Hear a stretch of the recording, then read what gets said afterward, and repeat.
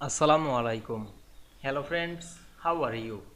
Welcome back to my another video. In this video, I am going to show you how to make text bold in Microsoft PowerPoint. Let's get started. At first, you have to open a PowerPoint presentation. Now you want to make your text bold. Firstly, click inside the text box and select the text. Click and drag on our mouse. Now I am select the text. Then go to the home menu and we can see here the bold option. Now I am select the bold. Now we can see we make our text bold very easily. Otherwise you can using the keyboard shortcut key.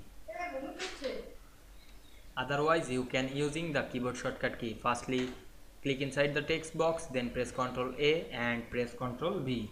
We can see we make our text bold very easily. I hope you enjoyed the video. Please like, comment, share and subscribe my channel. Thanks for watching.